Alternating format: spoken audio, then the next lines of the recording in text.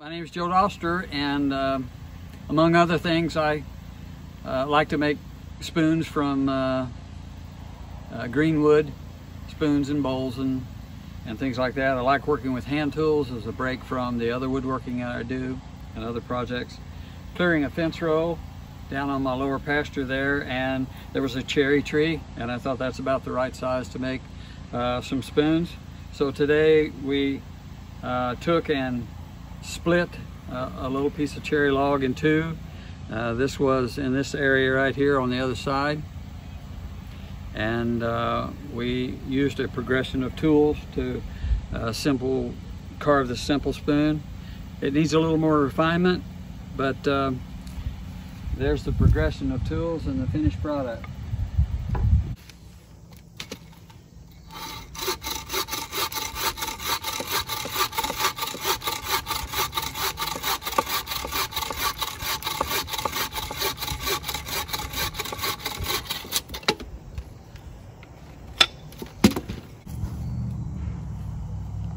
Orient the grain of the material like you want it. Hope this works. Through the pith. It's a way of accurately splitting.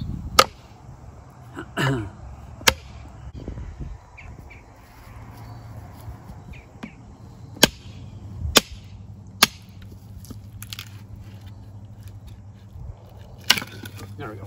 Okay, so you can see that it followed the grain of the wood right through the pith from one end to the other.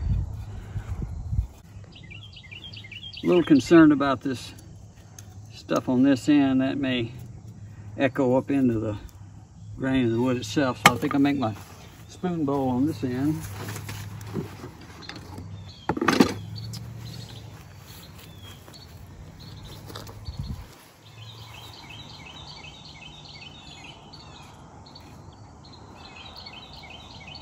Just to give myself a rough guide of what I want to produce.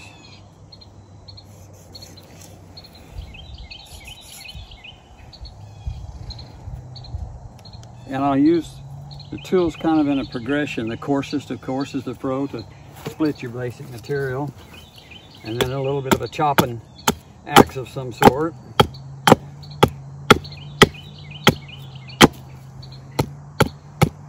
To do some rough work.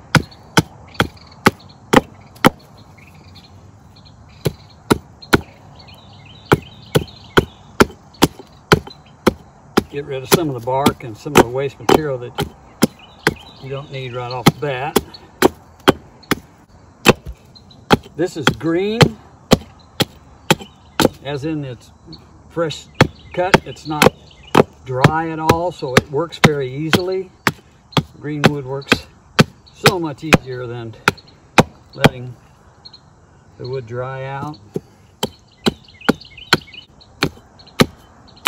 This is very, very dangerous. So if you're a young person, don't jump right into this. It's very dangerous.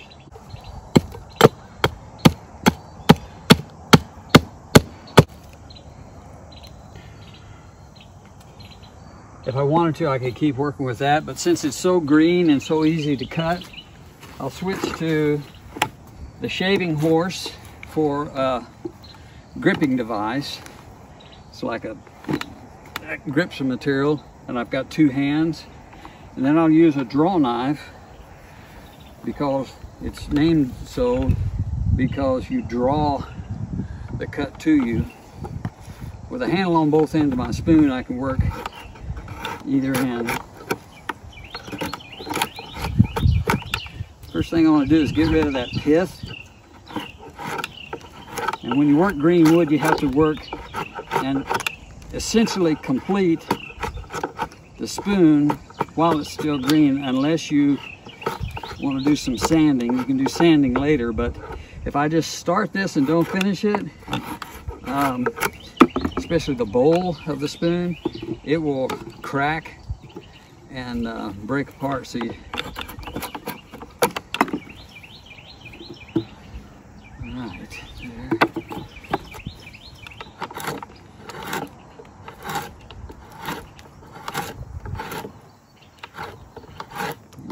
pith, because if it's in the end of your spoon on either end, it's away for that's where the crack naturally wants to start. So get rid of the pith. That's got most of it.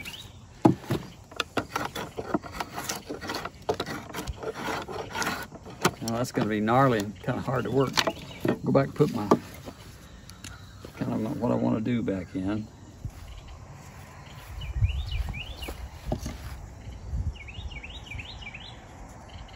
Simple little spoon.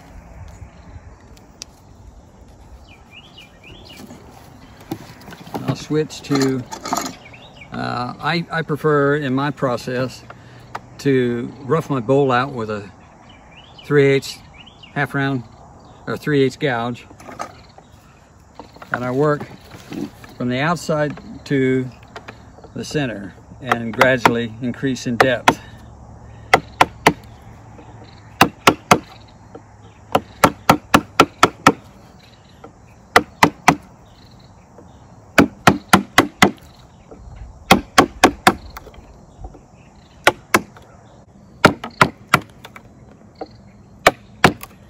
When I create one scoop, it leaves a ridge. So the next strike will be taking that ridge out.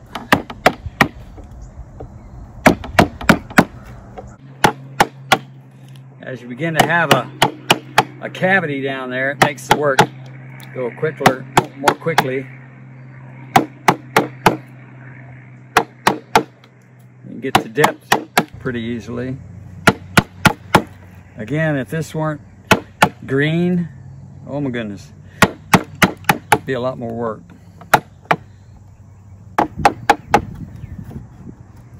So, could go a little farther, but next I'll switch to a spoon bit gouge. Got a few nicks, time to hone. And the grain runs like this. So as you cut, it's a little hard to explain, but you can cut with the grain until you start back on the other way, and then you're cutting against the grain. So you have what I call quadrants, and your spoon, essentially the grain runs like this. And you can move from this direction to there without digging in. But can you see it dig? I moved into the other quadrant. It's starting to dig into the grain on this other side. I'm going against the grain. It's like the hair on your head or the hair on a dog. It's like petting a dog, the hair backwards. So you can cut from here around to there and quit in that quadrant. Because if you do, you're going to start digging in, go any further. You need to be a little bit ambidextrous. And I can cut from this direction and go that way till about there, and then I have to, got a problem. Okay, I got way too far. There was a soft spot in the wood there. I got too close. So I just reduced the size of my spoon substantially.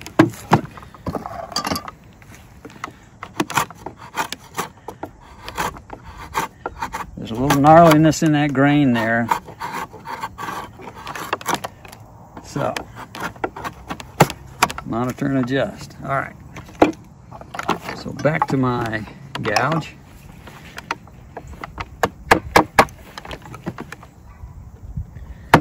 That's going to be a tricky spot on my spoon. We may make it a little bit elongated to get more spoon. Alright, so back to where I was. With this quadrant.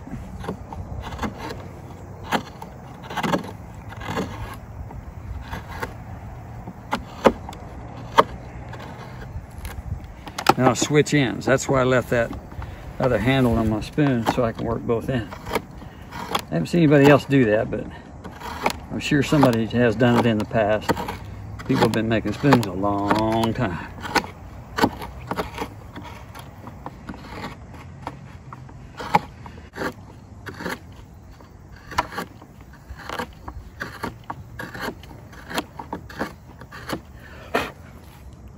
This area in the middle is kind of a no man's land, and you can kind of scoop in the 2 quadrants at once. Get a bite and carry it on down. Use your fingers to gauge your depth, kind of like a set of calipers in a metal shop.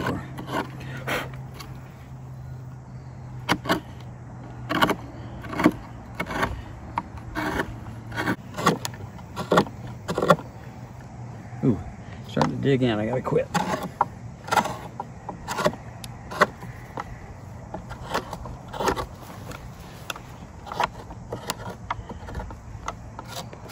This is going to have a unique bowl.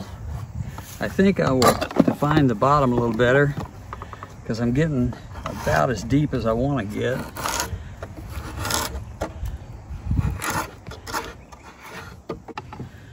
I'll begin to define the handle a little bit better. Bark. Ooh, kind of a sap intrusion there. Didn't expect that.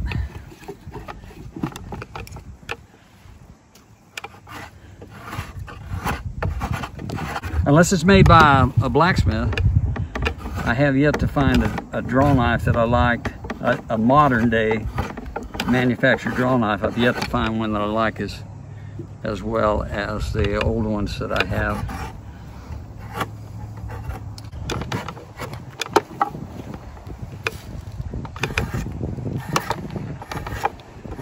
As you draw the draw knife to you, you engage the material and slice kind of like you would a pocket knife across the blade, and you get a good clean cut that way.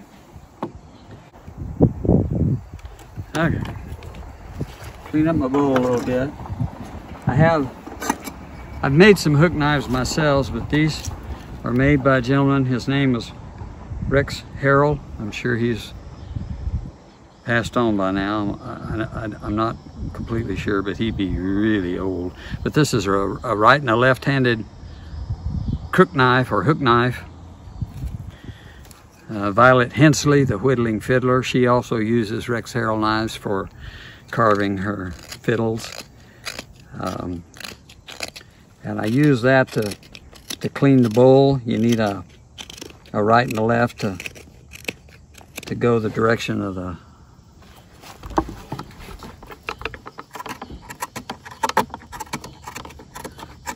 quadrant I spoke of earlier.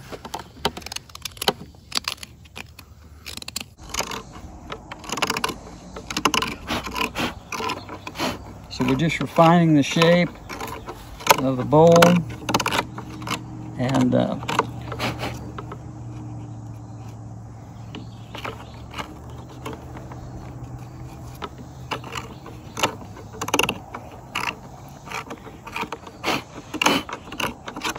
cleaning up the tool marks from the gouge, the straight gouge and the bowl gouge.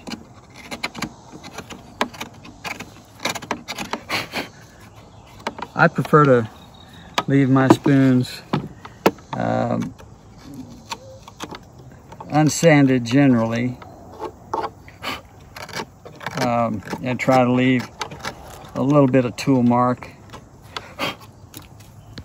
Sometimes if the grain is real fuzzy, I might scrape it a little bit with a piece of glass or a metal scraper ground to the inside shape of the bowl, a radius.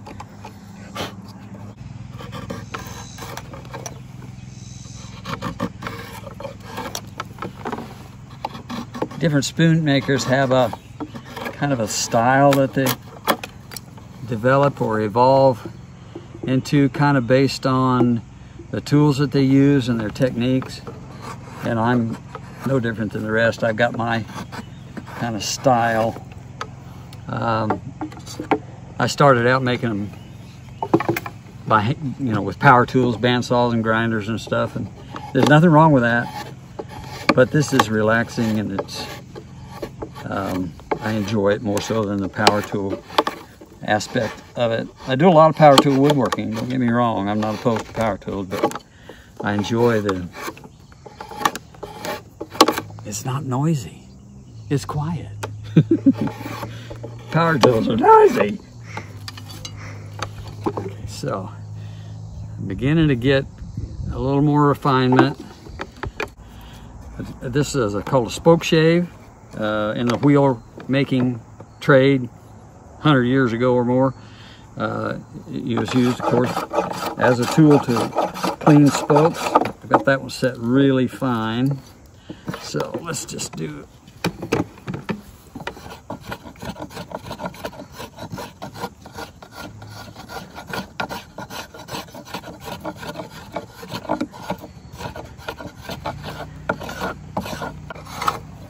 When your grain tells you you're going the wrong way, it chatters or tears out. So you go back the other way until it's kind of like the quadrant thing on the inside of the bowl. You've got your grain tells you which way to go.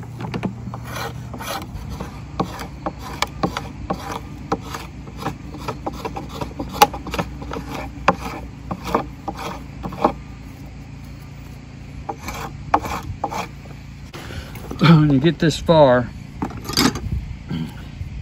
you can dimple your work unless you protect it somehow. And I've got a little piece of rubber that I use.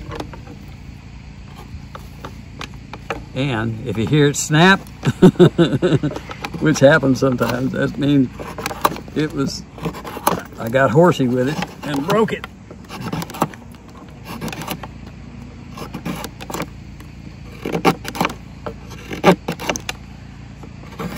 I could saw this off as well, but then I have to get up and I'm here in position. I'll just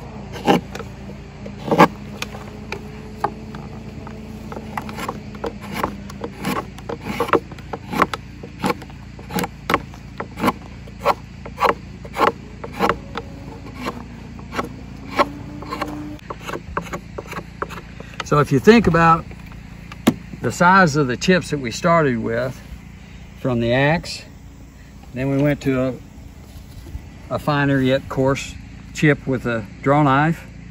With aggressive angle, you can get a heavy cut with a draw knife. With a less aggressive angle, you can get a finer cut with a draw knife. And then finishing up with a spoke shave. And I'll just kind of keep using this to refine the shape.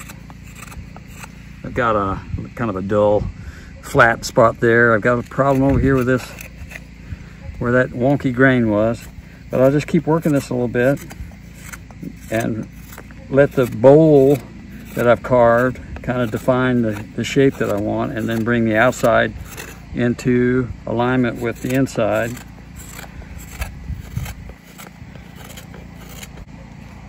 And then the last thing I like to do is create kind of a chamfer on the outside edge so that the lip of the bowl is not the preeminent point that you scrape around your soup bowl or your pot. I like the edge of the wood out here to hit before the rim of the bowl.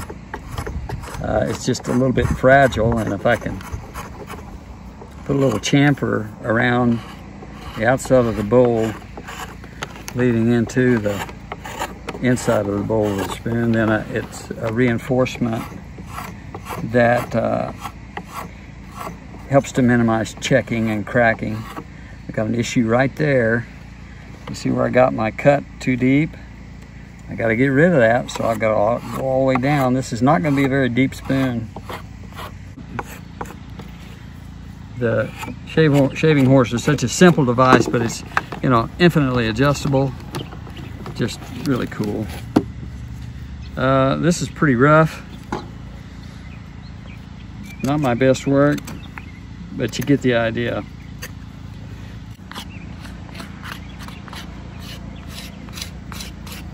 My father would finish up, he made handles for hammers and things, and he would always finish up with a piece of broken glass. So when we go squirrel hunting, if there was a junk heat somewhere, he'd look to see if there was a piece of broken glass that broke into the right shape, and he had little pieces of glass that he'd use to scrape with. Now, this is pretty wet and fuzzy. Wait a few days and I might come back and scrape again and minimize the fuzziness of this.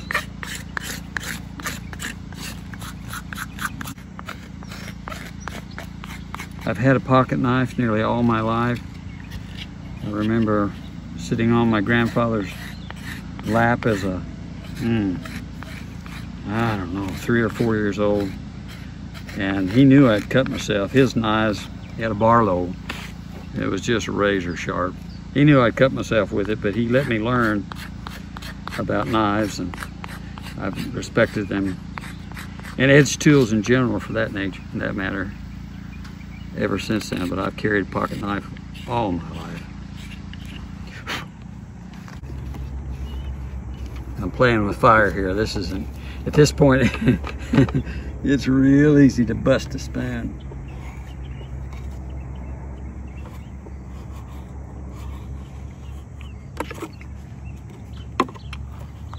Anyway, that's pretty much it, with some additional refining.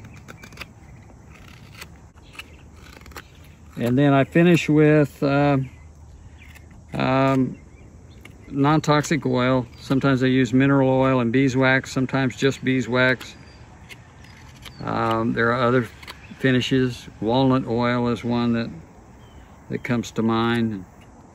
But any food safe oil, something you're not afraid to eat. I kind of stay away from olive oils if they're especially thick, heavy. But a lightweight cooking oil, something you're not afraid to eat. And I'm really happy to be part of the Shiloh Museum series, and I fully support Shiloh, and I hope you do too.